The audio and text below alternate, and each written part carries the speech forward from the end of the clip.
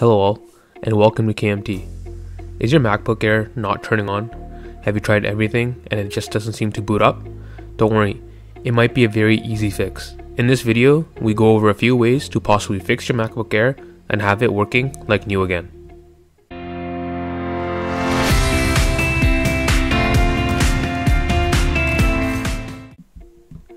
Fix number 1. Check the brightness on your MacBook. Sometimes the brightness can get turned completely down by accident. Increase the brightness on your MacBook and see if that helps. Fix number 2. Restart the MacBook as it might just be having a display issue. Before you restart, unplug any accessories that you don't need plugged into the MacBook, such as external hard drives, your iPhone, flash drives, etc., as sometimes accessories can actually interrupt processes in your MacBook. Fix number 3. Perform a PRAM reset.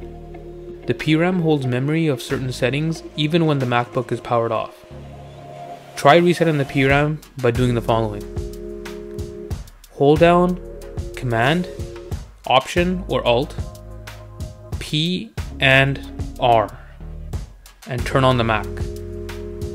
Keep holding the keys until you hear the Mac restart again. Listen for a second reboot and then release the keys. Fix number 4. Reset the SMC. SMC stands for System Management Controller. Let's try resetting the SMC by shutting down the MacBook and then unplugging and then reconnecting the power cable. Press Shift, Control, and Option or Alt keys and the power button at the same time. Now release all those keys and the power button at the same time. You may see the light on the power cable flicker.